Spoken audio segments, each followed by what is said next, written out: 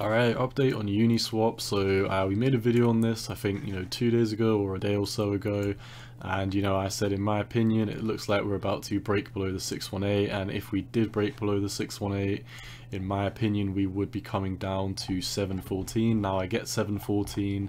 If I just zoom out and flatten this data, you can see it's not a fib, it's not a extension target or anything. It is basically just this previous high, basically the first micro high we put before we started going in this uptrend. Now we've lost the 786 over here, so we're pretty much below every macro support. Well, now I take it back, we are below every macro support. We need to be above 618. 786 is where we really would have wanted to hold. 200-day moving average as well. I mean, we would want to be above there before we can even say that we're breaking bullish or breaking market structure. So in my opinion, until we do get above this 618 here, this would basically mean as well that we would have finally gotten above the 200-day. Then I personally would not be bullish in the short term for Uniswap. Now I am bullish on this in the long term.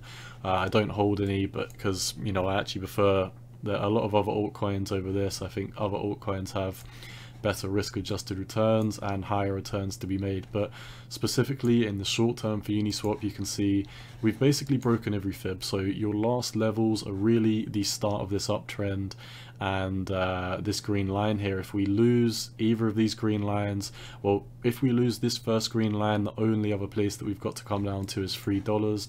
If we then lose $3, there's literally nowhere else for us to go apart from $2 and then pretty much zero. So obviously I'm hoping that doesn't happen. Either way, it doesn't really affect me because I don't hold Uniswap, but I would like all of the altcoins to start doing well, because that would mean that the markets are turning around.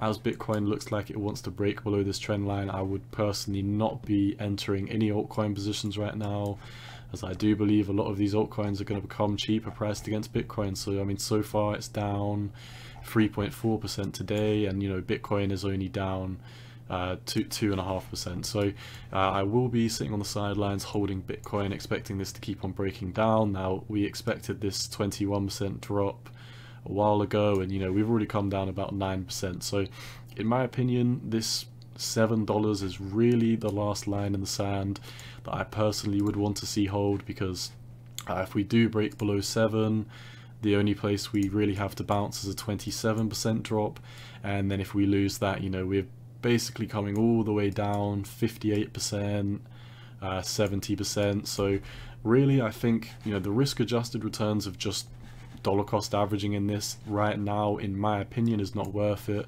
I will be sitting on the sidelines until we do make a market reversal.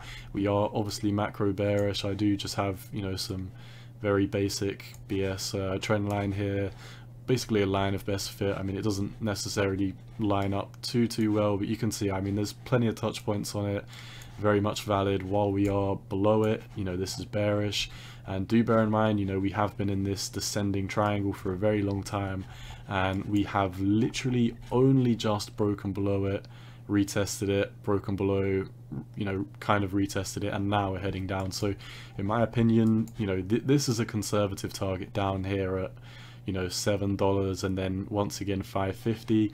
I think if we don't hold these, then like I said, we will be having absolutely catastrophic drops. From now, we could potentially see another 75% drop, and I'm not saying that's going to happen. I'm saying we need to hold $7. If we don't hold $7, there's no other way that you can really slice this. We're going to be falling at least 25% from there. After that, we've got like 60% and 70% drops incoming. So like I said, we really need to hold this green line down here at 7. If we don't hold it, it's going to get very ugly. And what's also worrying is that the RSI is coming down, and it still has a ways to go down, and the money flow indicator is pretty much stuck at the 50 level right now. So the money flow could either explode to the upside or the downside right now. In my opinion, it is getting ready to kind of go down, and if we kind of do start heading down, then you could probably see a drop to at least 543. But keep your eyes on 715. That's your last line in the sand. Personally, I'm not buying any altcoins right now, or at least not any new altcoins. I wouldn't be looking to buy Uniswap for quite a while, until we do at least put in, you know, a very convincing, you know, bottoming structure, whether that's something like this, you know, a nice retest here, maybe come down, put in a higher low, something like that. I would need to see, you know, a bottoming signal before I even consider, you know, entering this this coin, as you know, in the long term it is very much bearish to the downside. You know, in years to come, I'm sure you'll be fine if you do hold this. Obviously not financial advice, but you know, in the very short term it is looking very worrying. So that is all I see for Uniswap. Best of luck if you're holding this.